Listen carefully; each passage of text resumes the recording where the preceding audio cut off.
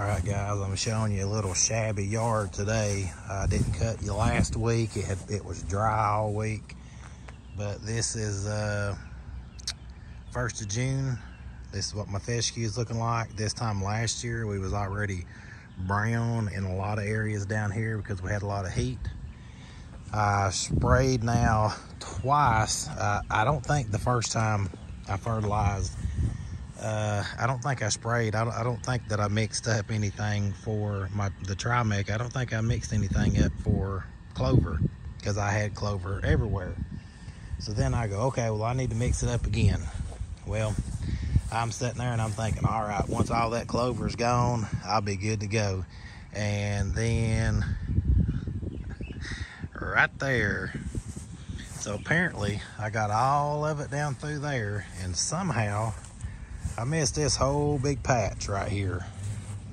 And you can tell as it goes along like this line that's where I missed.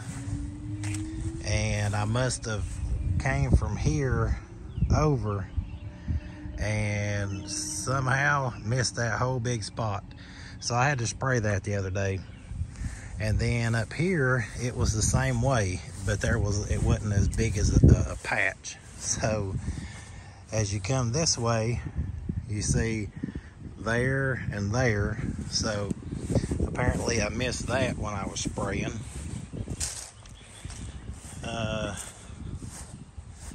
Nothing like having thatch in the yard.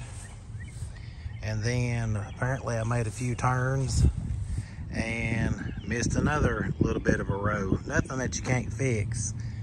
I mean, I show you the difference in my backyard and my front yard, and I'm going to fix this year. But this is my front yard. You know, I have a few places that I missed, no big deal. But this is the backyard. I don't do anything back here except mow it, spray around the fire pit, and I mean, that's it.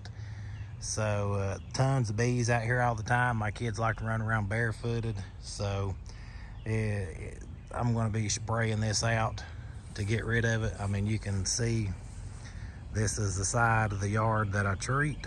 This is my tall fescue.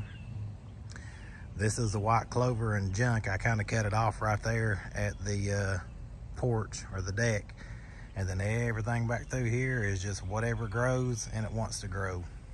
So but I am going to get rid of this white clover. One, I don't want to bring it up to the front yard, and two, I think it'll be better for my kids not getting stung. So I actually did spray. I'd only mixed up about a half a gallon, and I had a little bit, so I sprayed here and here. But yeah, I just want to show you guys, which I'm going to get a different tip. I use a shower head tip when I'm, you know, spraying, and I don't think that's the best for like a blanket spray. A blanket spray, it should be just an even mist all over. But just wanted to show you guys. I mean, I'm human. I make mistakes, and here I am sitting here thinking that I was fixing to get all these weeds gone, and lo and behold, I missed a whole strip. Apparently I got it here because I had some there, but it's like I just came up through here and I was like, nah, let's just go this way. And so I went up through there. So this whole strip from here to there didn't get it. So guys, I'm human. If you got some white clover, because I was really under the impression that the trimec didn't work because I've always used Speed Zone and had good results. And then I started using this year, but just because I ordered it from Pete on GCI Turf Academy, because I was already ordering fertilizer, same price, free shipping. So, and the Speed Zone I could only get like in a gallon jug, and I don't need that much. So I was about to say the stuff didn't work, and then realized that I must just not have put any in the first time I fertilized. And so then I came back a second time and sprayed and knocked out. I had a bunch of clover in through there, white clover here and here and here.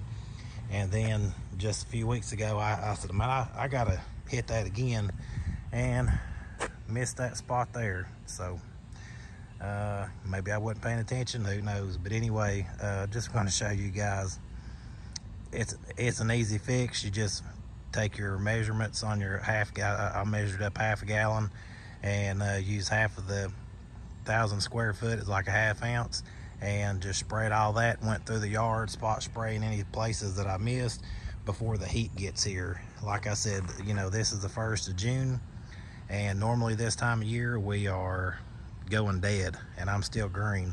We got weather really good. We got a lot of rain.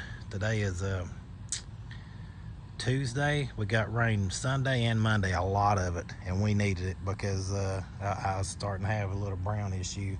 But I'm going to put some propaganazole out here and some iron down in a few weeks and roll into the summertime, and I'll check back with you then. We'll see you next time.